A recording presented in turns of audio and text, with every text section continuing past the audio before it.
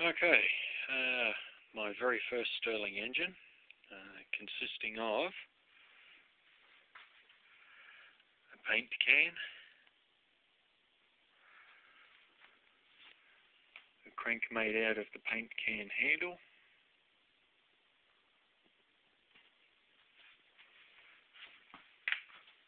some conrods out of coat hanger, a balloon diaphragm. The little bit at the bottom is a paper clip, kind of wound around. I think I'll do that different next time. It's too much flex, you'll see in a minute. Where the shaft runs through, it's a combination of a plastic washer connector, like car windscreen washer connector, a bolt, fair bit of silicone.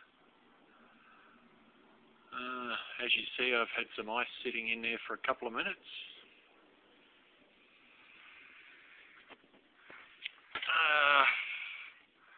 I have a PVC 4-inch by 2-inch high, or 1.5 inch, 2-inch high collar, I guess. And this can here, for all you Australians, is a Milo tin, a small one. For all you Canadians, you can get it at Superstore. Tastes good, and is good for making Stirling engines, apparently. The displacer piston is inside there, and I made it out of this stuff.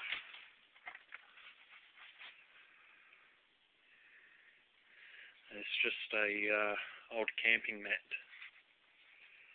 One of those blue long ones, just long enough for your body. Cut out 2 circles. I put a hole in one, of which I put a curl at the end of the rod that comes out of there, and basically glued them both together with silicone. This whole thing is pretty much held together by silicone.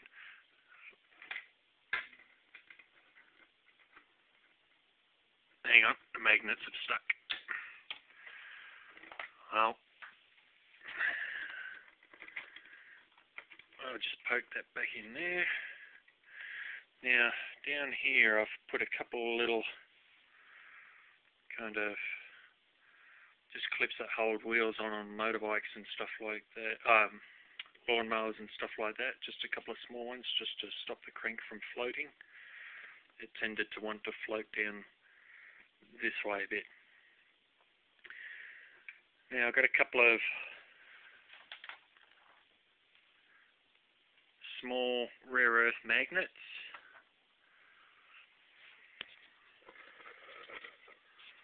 And I ignore what's written on the CD, it's just an old one. The CD is held on with a couple of rubber vacuum hose plugs. I don't know if you can see that. And oops, our crank has slipped off here.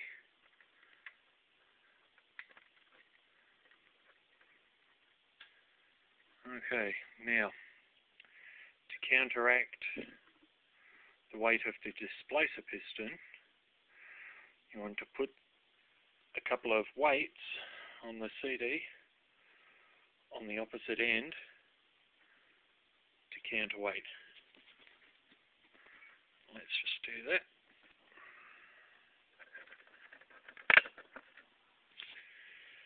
And as simple as that.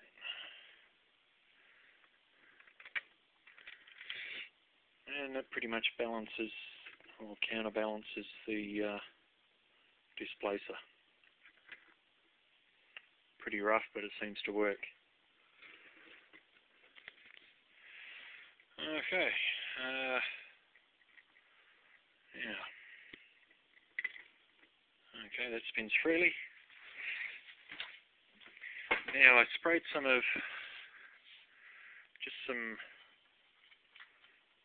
gel lube. It's Teflon based. Silicone base would be reasonably good.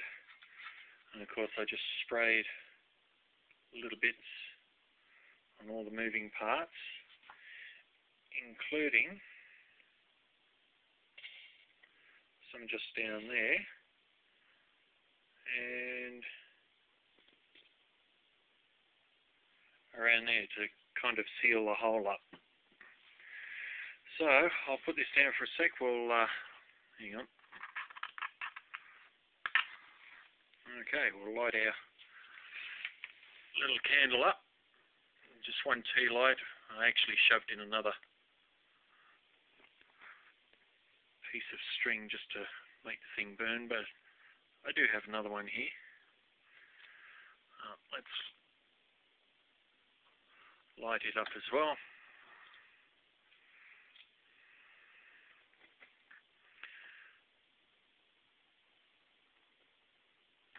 And we'll just sit that on top of there.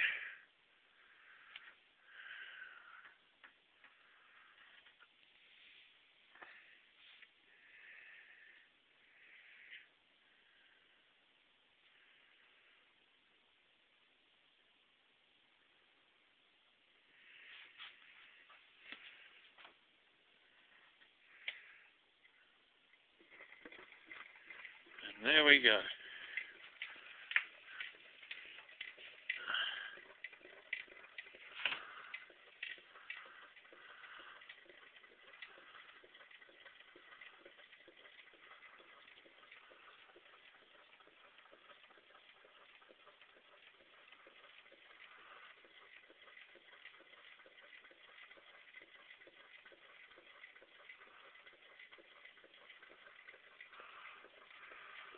You can see duct tape around the can so I don't cut myself, of course, because I cut the hole in the side of the paint can with the die grinder. Be careful.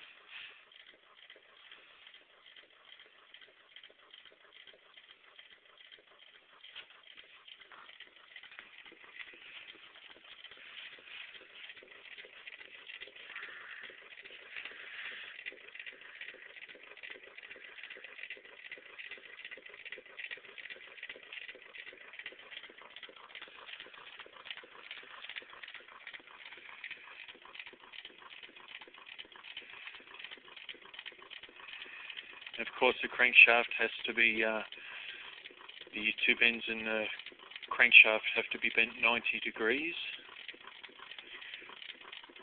as in the diaphragm is offset 90 degrees to the displacer piston. Actually, this is the fastest this thing's ran. I started it about 15 minutes ago for the first time.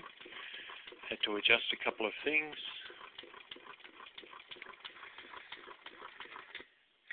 Now I put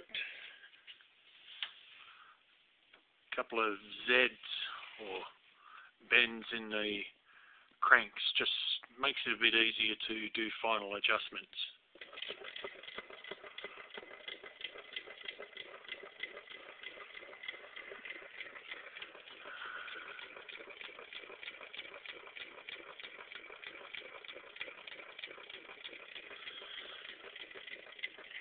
Pretty loose holes in the paint can, but it seems to work.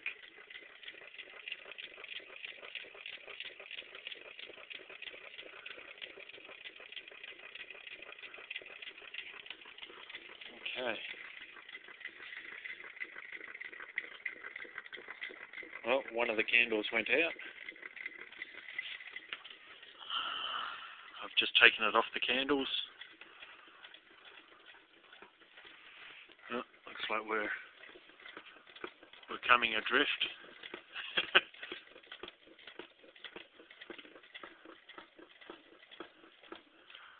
Oh, there we go. Okay, looks like I need to get a couple of clips for the other end too. Well, this is my first Stirling engine, pretty rough, but it's just something to do.